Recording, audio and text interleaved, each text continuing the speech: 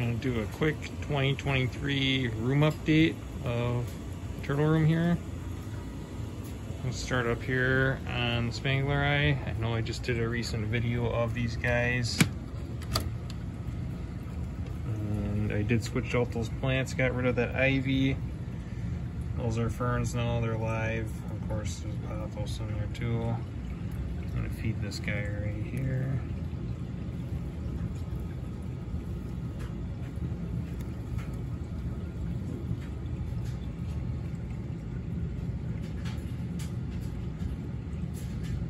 I've actually got them eating pellets now too. I'll actually put pellets in their water dish, and I'll put them in the water dish and usually chow them down.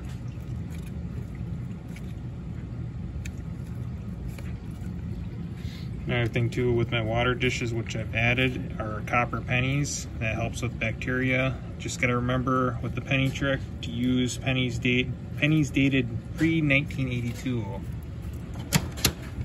It does help with that bacteria in there. You still have to change your water out. Feed this one. Oh, hardly even noticed her there.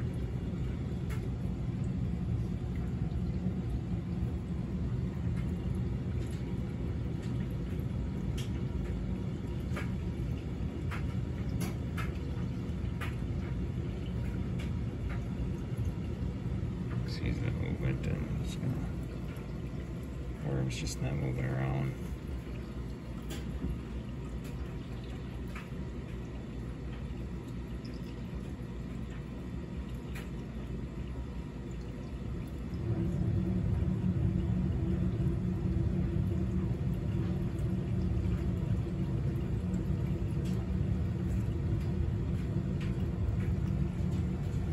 Guys, we're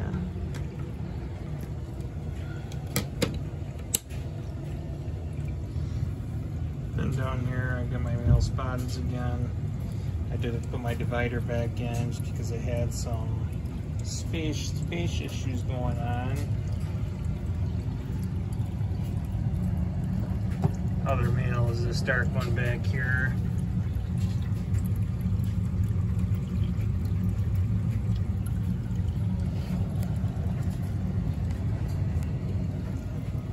I'll take these males out, they'll get rotated throughout the female tubs.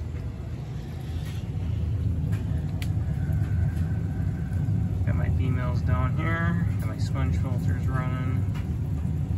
There's actually 3 females in this tub.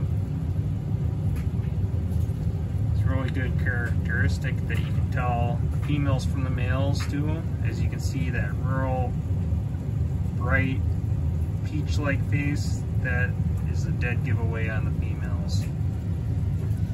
And you go back up here, see if he pops his head up.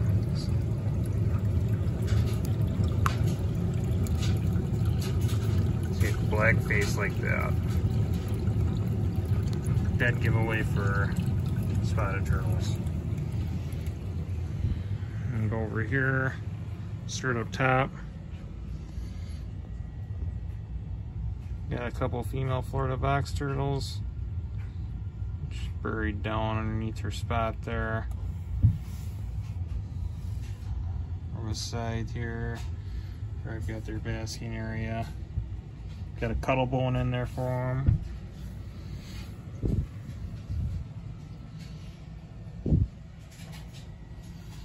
Just another male Florida box turtle right now.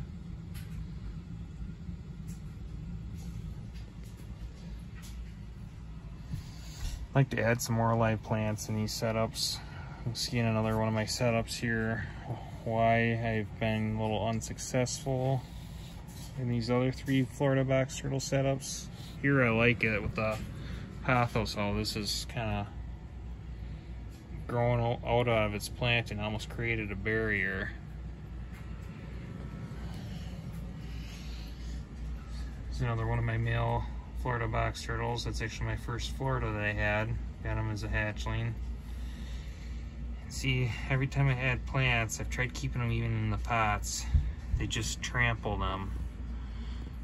This one is, as you can tell, has seen better days. That's a live plant there. Again, there's a cuddle bone here.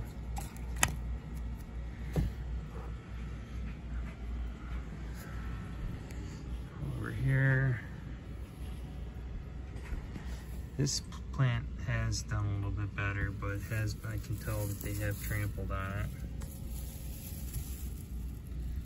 It's the biggest male Florida that I have right there.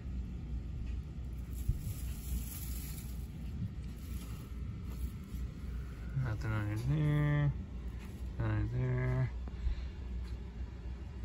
There's a female there. They're usually buried down underneath. But I did spray this down earlier, so she might not be. There's this third one in here too. Third one's actually right there. So that one's usually doing too. Down here, got more female spotted turtles. I did add a third one to this tub. One of my juveniles I felt was big enough and old enough to get moved over with the adults.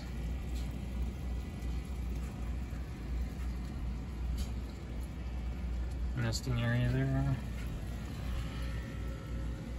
And then down here, I got my spotted hatchling set up.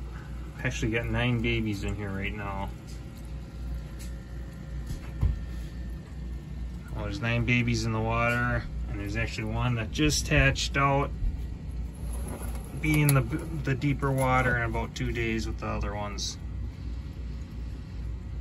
They basically sit in like 1/4 inch of water or so. And they'll be moved over here.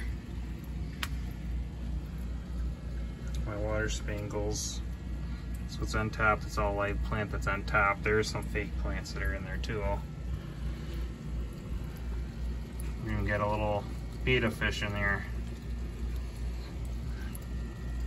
You can tell too how many guppies are in there. Some platies in here too. Baby there. Several babies over here.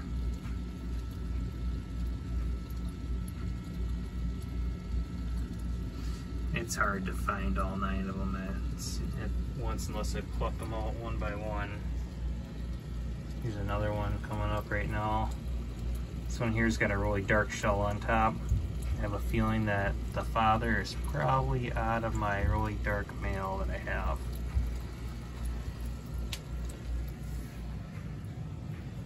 And then, incubator we got. This egg did look infertile to me. The other one did hatch out. We had one hatch out earlier today. That's the one that you saw in that little shallow water. There's another one that's hatching out right now.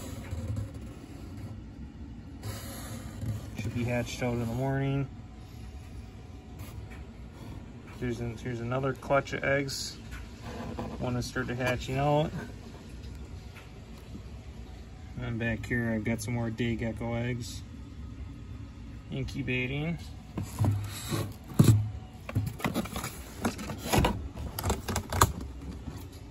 So still using the Reptubator. And one thing with my hatch rates this year, been a lot better than years past. I've actually taken the vermiculite and mixed it with New Zealand sphagnum. And maybe it's just in my head, but it sure has seemed to help. I've had babies in the past where they start chipping out and then they stop, they die, or I've had them where they die during the incubation process. And then this year, everything that's been fertile has hatched out. This one, obviously, I could tell it was infertile from the get-go, so it's not going to hatch out.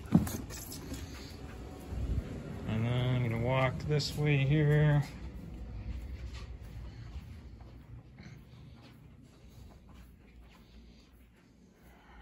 Got my day gecko setup still going.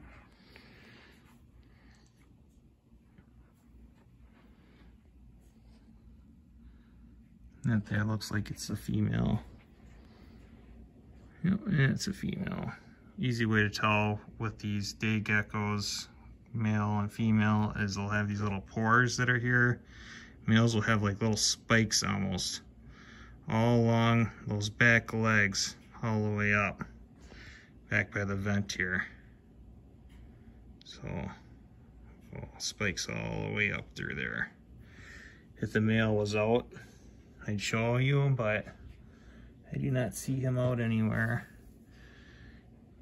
And if anyone knows anything about day geckos, they are not good for handling. Very flighty.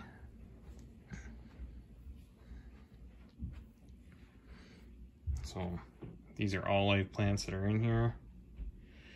Used to have the baby geckos in here. They're not in here anymore. And then I've got my new spotted tank that I set up. I did change some things. I had some log corner pieces that I put in there. The tank was producing a smell, very bad smell. And I would constantly keep changing out the water every 2-3 days. Here's those corner pieces. The water, they've got little like hole pieces in the decor in the back to allow the water to drain in. Problem is, water gets in there and doesn't get filtered or anything. It just sits in there and becomes stagnant. So since I've taken care of that, water smell has gone away, and that is super helpful, being that this tank in particular is in one of our living rooms in the house. Again, goldfish won't be staying in here. It gets warmer, they'll be going outside. It is nice though with the goldfish in the tanks, because any of that leftover turtle food that's on the top does not sit and get all nasty. But there's 3 spotteds in here.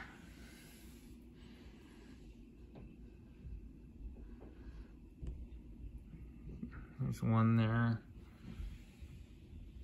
But all these are floating turtle ducks. I used to have them in my old turtle room back in the old house. And I actually thought about tossing them at one point, and I saved them, and a good thing I did save them. I don't know if I'll end up keeping these or doing something else in the spring or summer when more stuff to fill the tank becomes available again. I kind of want to set up a tank like this where the day gecko tank is. I mean, I really like my bioactive setup, but I want more turtles. So, yep, that's video's going on 14 minutes now. I was thinking it was gonna be a little bit quicker than that, but just wanted to share 2023 update here. Thanks for watching.